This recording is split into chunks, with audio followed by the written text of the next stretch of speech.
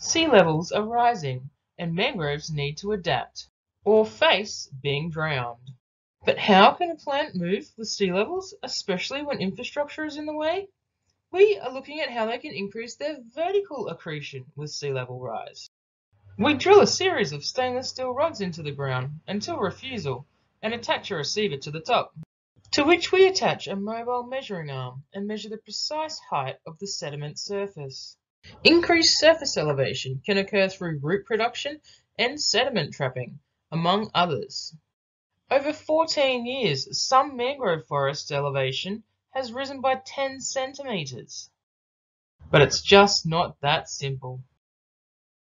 Intense rainfall causing flooding, and super strong winds and droughts all affect elevation changes. And I plan to address all these issues and more in my PhD.